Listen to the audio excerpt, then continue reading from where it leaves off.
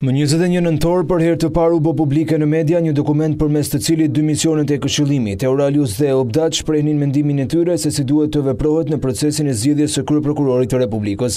Deri më sot ky dokument ishte i rrethuar nga misteri se kush i vuri në lëvizje këto dy misione këshillimi, pasi përfaqësues të mazhorancës dhe opozitës në Komisionin Parlamentar të Ligjeve distancoheshin nga të qenurit porositës të këtij dokumenti. Report TV sot e disponon të plot këtë dokument, i cili zbulon se kush i ka kërkuar EURALIUS dhe OPDAT interpretimin e kësaj çështjeje.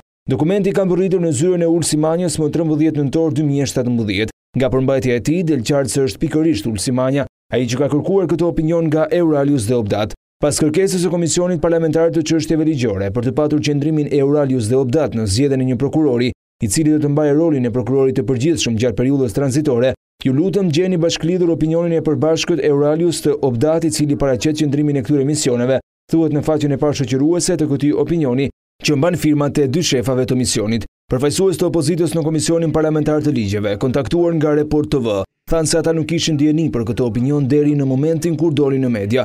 Pra, është qartësisht e dukshme se mazhoranca ka nisur investimin e saj në çështjen e Kryeprokurorit të Republikës shumë kohë më parë nga data 7 dhjetor 2017, datë kur mbaron mandati i Kryeprokurorit aktual, Adriatik Llalla. Dhe këtë mazhoranca ja ka besuar Ulsi Manjës, kreu të Komisionit të Ligjeve, i cili kontaktuar nga gazetarët për këtë opinion, ka mohuar në mënyrë konstante të kishte dieni apo ta kishte kërkuar.